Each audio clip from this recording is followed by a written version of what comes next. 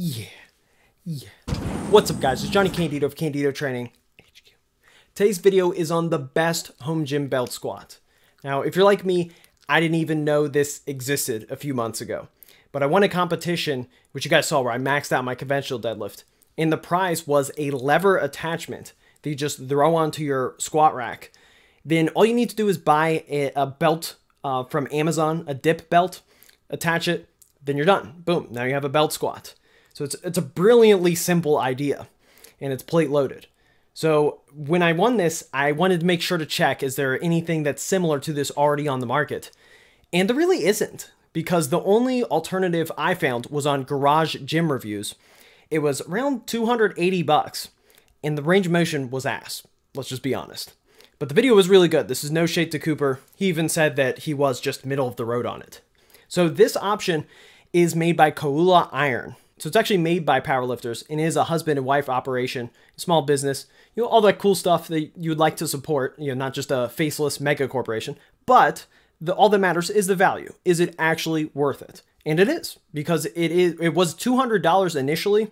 Then I posted on Instagram, and it was my most liked and shared post that I've ever had before any discount code, which is kind of a weird feeling, given I've posted meet preps, lifetime PRs, and a belt squat gets more likes than all of that.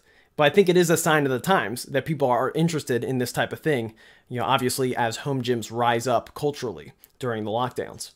So I talked to him about setting up a discount code after that post, and then we brought the price down $20 more. So now if you enter Candido 2020, it is $180 for what, in my opinion, is the best home gym belt squat available. By the way, they actually did not have a landing page or a URL that you could publicly share before my channel.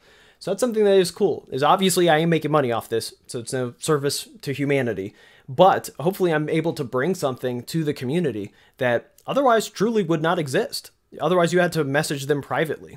Actually, something else that is really cool is I'm training my 65-year-old mom, and we're able to use this to have gradients of loading, because initially we tried to use the barbell squat and she was able to hit depth, but she was not able to come up. So we were not able to hit 1 rep, which obviously is a little bit limiting to have just an eccentric. But then we also tried to use goblet squats, which, you know, they're okay, but the upper back is the limiting factor, especially with someone who's untrained. So you're not really able to train the legs. So using this, we're actually able to push her pretty hard. There you go, up! Also, for a few practical tips, if you do buy this, then what I recommend is you train with 3 sets to RP7 with no particular rep range in mind. This is because a lot of people far undershoot on belt squats. And as we established in the How to Coach Yourself video, the exact rep range actually doesn't matter when you're training with moderate or very high reps for hypertrophy. So a set of 10 to RP7 is just as valuable as a set of 30 to RP7. So then after that, let's say you get into a position where maybe I'm getting somewhat close to using 7 plates for around a set of 15 to 20. Now I might start looking into adding external load.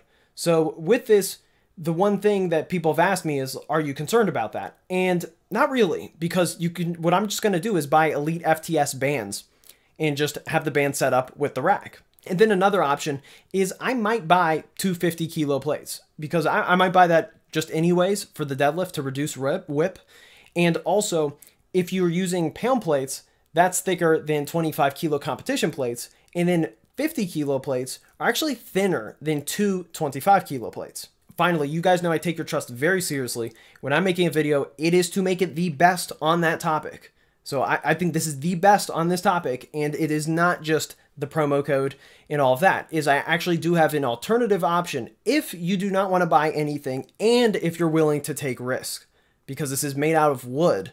I've watched many videos on how to make your own home gym belt squat setup, and most of them have a horrible range of motion, but this one was really good. This is the best one on the internet.